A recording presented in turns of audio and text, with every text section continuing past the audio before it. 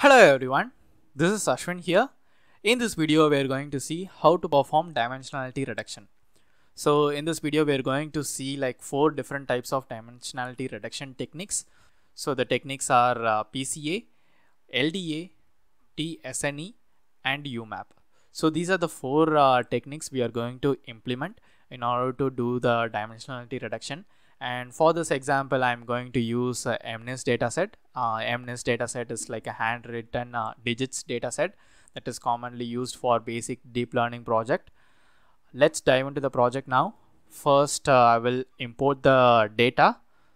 So from keras.datasets, import MNIST. So this is the dataset. Let's load it. So it will be splitted into like train and test. So I'm gonna get only train data, so that is enough for us. So this is one tuple and these two we don't need. Okay, this is underscore, it's like a temporary variable. Now here MNIST dot load data. Okay, this is the data set and we will also check the shape. So print x dot shape and y dot shape. Run this. Now the data set has been downloaded. I think it's around like 114 MB. So it will be completed quickly.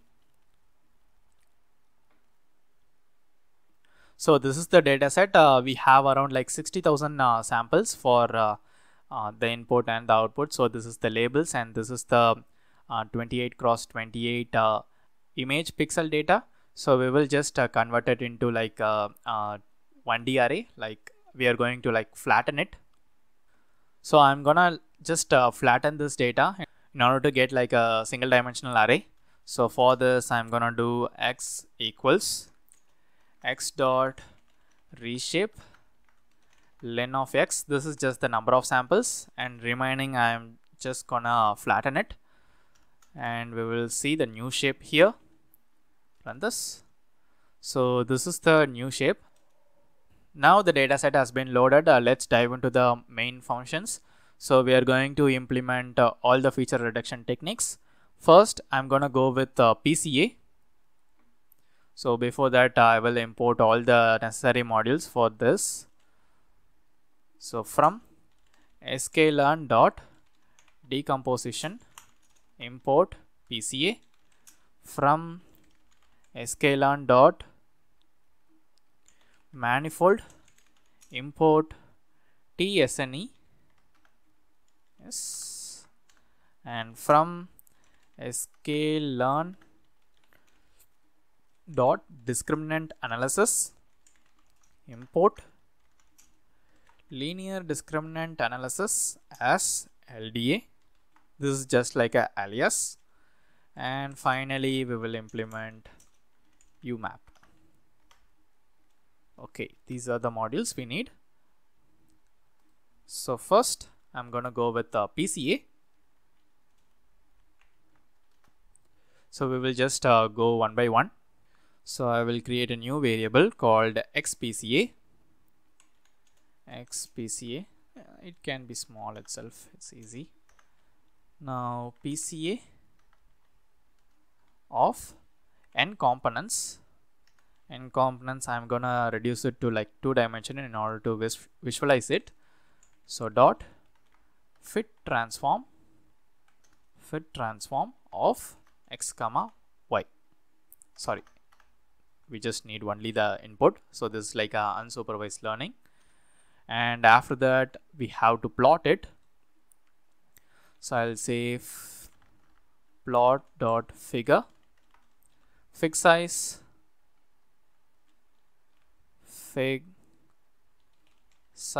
equals, I can have like 20 comma 20, and after that we'll do the plotting. So plot dot scatter of x PCA of, we will get all the rows and we will get the zeroth column. So this is x-axis, and similarly we will do the same for the y-axis. So this will be 1, and finally we have to have the colors. So that will be c equals y, and I think that will be enough. Say plot dot show. So this will just reduce the data.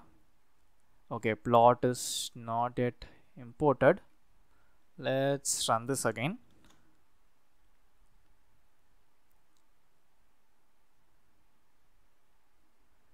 Now we got a big data with all the different colors, and we also need to have that legend. Let's see. So I'll just run it in a separate cell. We can also see the new shape. So dot shape. See, from 784 we have reduced it to like 2 dimension, and let's plot it now. And okay, so this is somewhat bigger. I'll just reduce it to 10. Okay, this is the whole data, and as you can able to see, it is like completely overlapping. Each color represents a particular digit. So this green represents one digit, and this yellow represents another digit, and this violet and blue represents like each digit.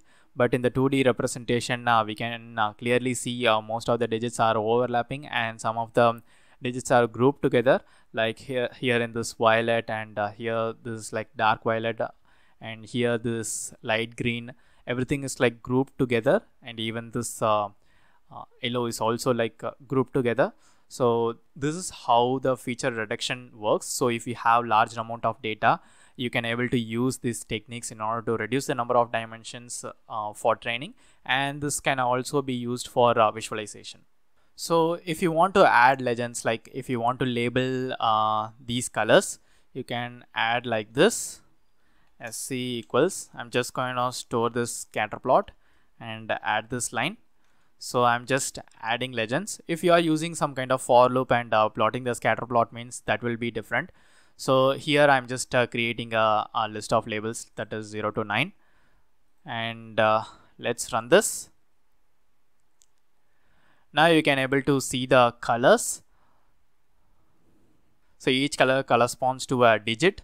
So here you can able to see, I think this is 0 and this is 1. I can't clearly differentiate between the color because most of them are like somewhat similar. This 8 and 9 are all clubbed together because you can obviously see 8 also have a circle like pattern, and 9 also have the circle like pattern, and here 6 also will be having some kind of pattern. That's why these three are like overlapping to each other, and 3, 2 are all overlapping here. So this is how the visualization works. Now let's go for the next one. I'm gonna go for LDA.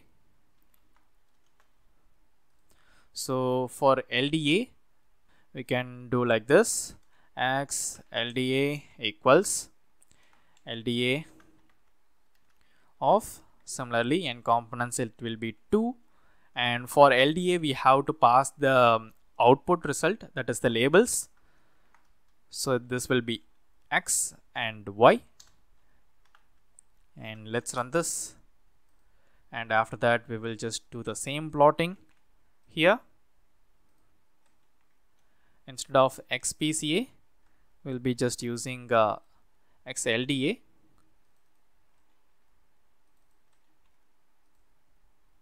Okay, I think we have to wait for some time. Now yeah, it's completed.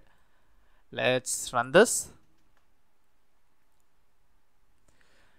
Now again you can see this LDA is producing some kind of a different results, but still some kind of overlapping you can clearly see, and the grouping is also good.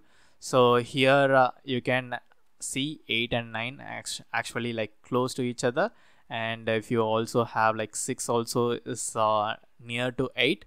So and these digits like 0 and 1 is completely opposite, I guess, and 2 is in between, 3 is somewhere in behind because the colors are overlapping.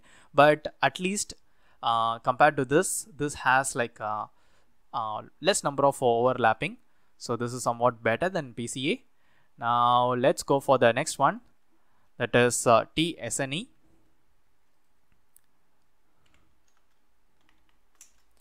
t-SNE.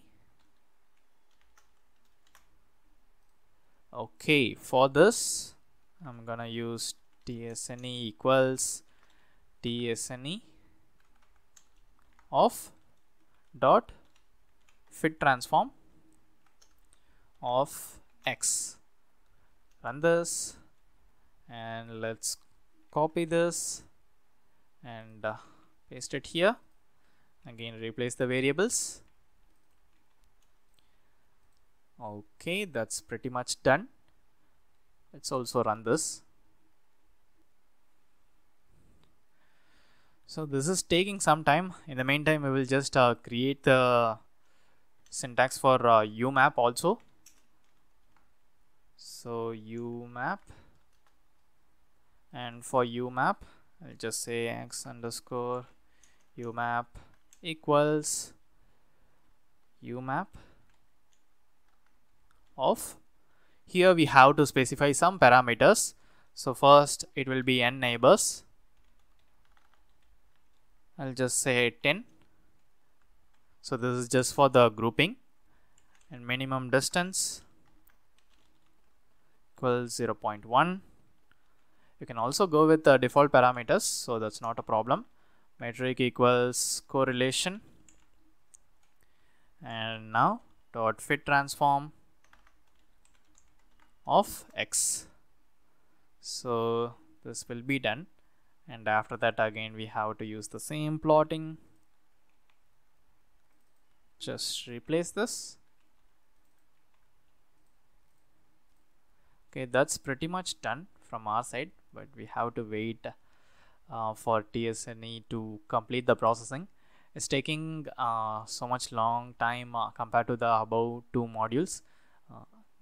Those two are like pretty quick. For 60,000 samples, the processing has been done like instantly, but it's taking like more than a minute for t-SNE.